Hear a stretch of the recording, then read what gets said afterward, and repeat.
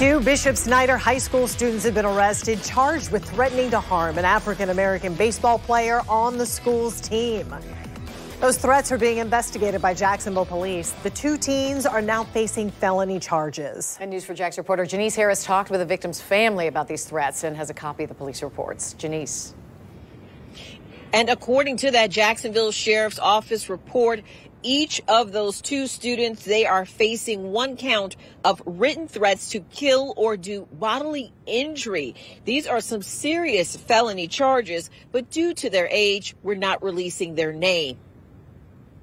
It was these images from a Snyder baseball group chat that led to two players on the team facing felony charges. JSO found the text to be threatening to a player on the team who is African American. Some of the texts were also racist towards African Americans and Asians. Corker Wimberly's younger son is the target of these text threats.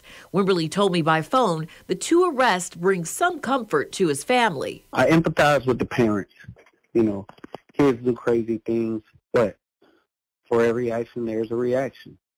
So for me, I have to protect my family.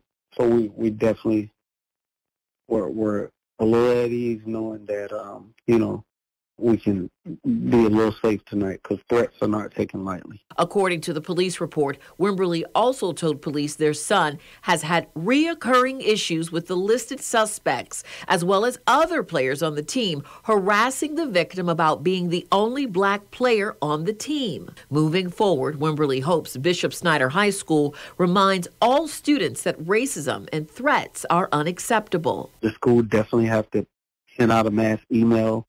They definitely have to have an assembly with these kids and let them know that inappropriate behavior, inappropriate racism is not tolerated at all. It's like zero tolerance for racism in the school. And coming up tonight at 6, we will hear more from Mr. Wimberly, who told me this is not the first time that they've actually gone to the school and had a conversation with the staff about their children experiencing racism and harassment.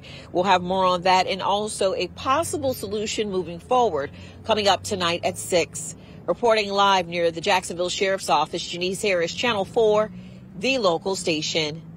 Janice, thank you. And the Northside Coalition of Jacksonville sent out this statement about the comments saying, "We are pleased that JSO conducted a swift and thorough investigation of this disgusting incident.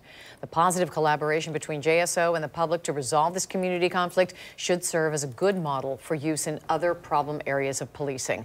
Hostile social media posts like this should never be accepted or tolerated."